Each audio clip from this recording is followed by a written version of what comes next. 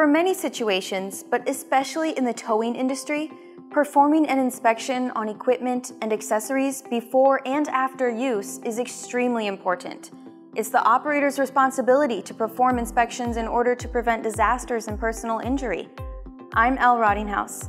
In this Zips 360 feature of the day, I'll outline 6 tips of the most important things to check when inspecting a dolly system, which includes each dolly, axles, straps, and the breakover bar. As tip number 1, inspect each dolly. First, look for evidence of physical damage like bending or cracking in any improper way.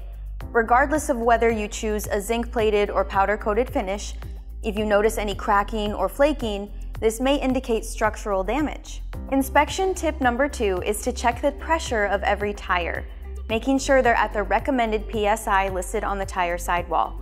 Then check for any damage or unusual wear on the tires and inspect the tread depth as well. Examine the rims for any damage from potholes or other obstacles they may have encountered.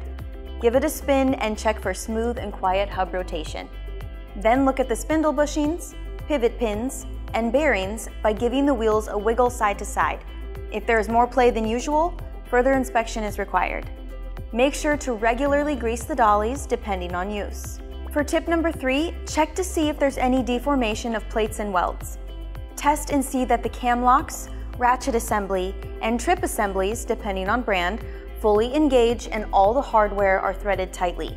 On movable components, check for proper freedom of movement, but if something is loose, you can lose blue Loctite to help secure it, if it's appropriate to do so. Now for inspection tip number 4, let's take a look at the axles.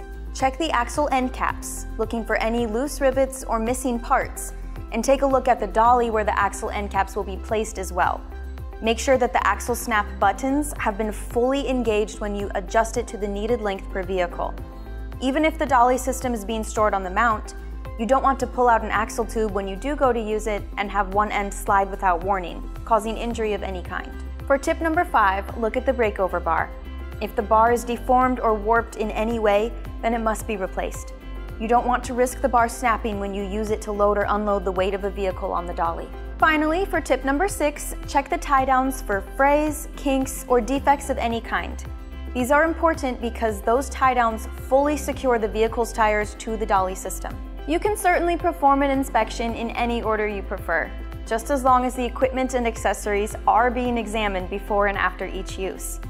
If during your inspection you find any anomalies, the affected equipment or component should be removed from service until repaired.